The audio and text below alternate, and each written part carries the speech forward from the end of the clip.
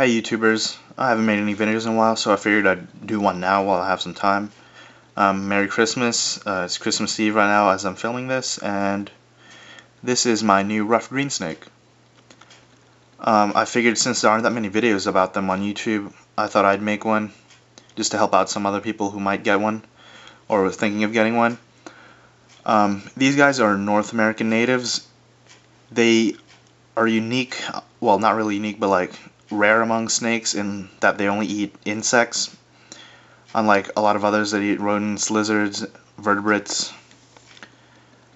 These guys will thrive on stuff like crickets, roaches, slugs, earthworms, basically any soft-bodied invertebrates, which is pretty cool since I raise roaches and others. Right now he's only about, I'd say, a couple inches over 20. I have him in a 10-gallon tank with a infrared heat emitter and just a regular fluorescent bulb. A thing about them is, unlike most other snakes, since they don't eat vertebrates, they can't really get calcium into their diet that much. So a lot of people say they need UVB lights, which I figured I might as well get one later on, maybe sometime this week after Christmas. Well, it can't hurt to have it, and if they do need it, then yeah, great.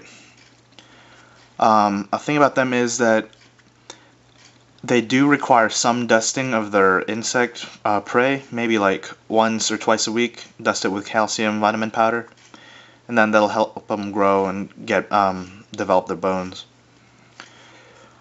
Another thing is that they don't really grow very big. I have them right now in a 10-gallon tank, and these guys top out at maybe 2 to 3, with like the maximum size was 4 feet.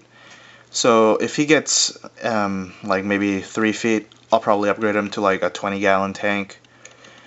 And since they like to climb, it's a good idea to get something maybe like a 20 high versus a 20 long.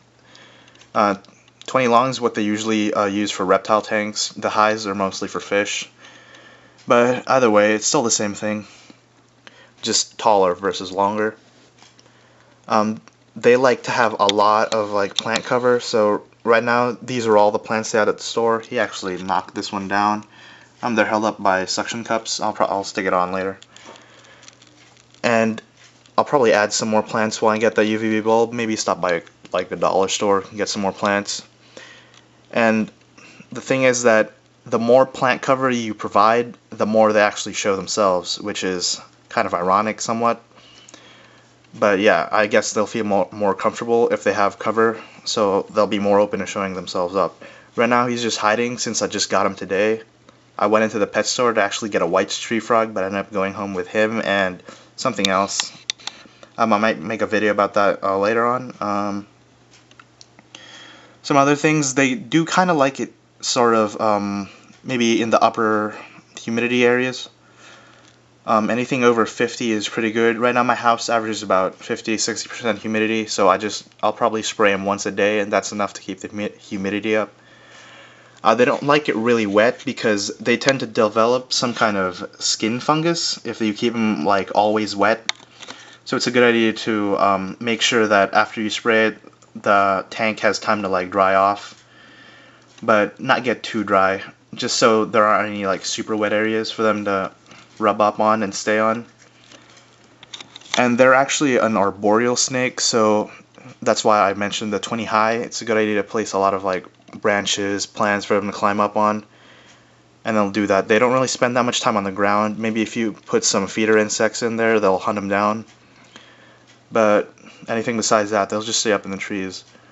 They're not really a snake that's meant to be handled. I mean, they don't bite when you handle them, and they're not very skittish either, but I guess it stresses them out since they're a tiny snake compared to others. And if you want a snake that you can handle, just try getting maybe like a corn snake, ball python, king snake, that kind of thing.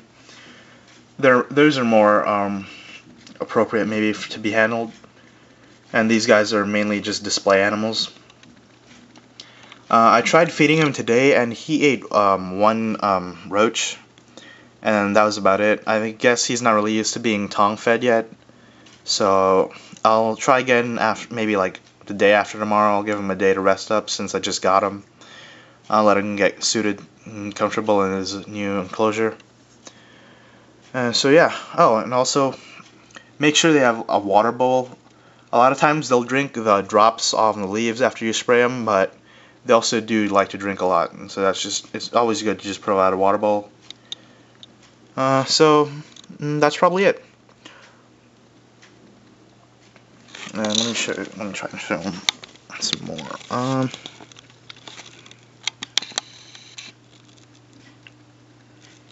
There's his body. Let me see if I can find his head.